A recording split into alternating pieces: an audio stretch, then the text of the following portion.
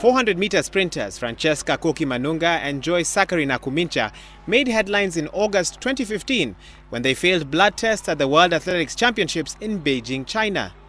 The two were later handed 4-year bans in December of the same year for the use of a banned substance, diuretic furosemide.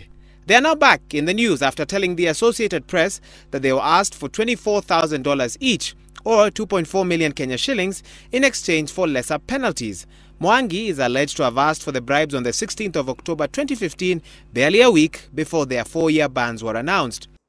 Their allegations are disturbing, bearing in mind last November, Athletics Kenya President Isaiah Kiplagat, Vice President David Okeyo, and 2015 World Championship team leader Joseph Kinyua were suspended for 180 days in the interests of the integrity of the sport by the IAAF's Ethics Commission.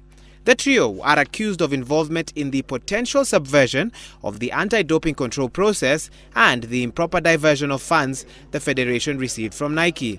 In a statement to newsrooms, Mwangi says, and I quote, "The allegations are serious, malicious and aimed at maligning the character of individuals as well as those of the National Federation." He adds that during the hearings, the athletes confessed to having taken the banned substance and did not at any time complain of having been approached by any officer of the federation, and as the hearings were conducted in accordance with the rules, the process by itself is beyond any individual manipulation.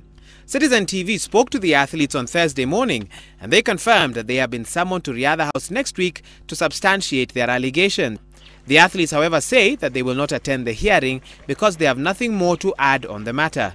The IAAF Ethics Commission is investigating the matter. Reporting for Citizen Live at 9, I'm Wahiga Mwaura.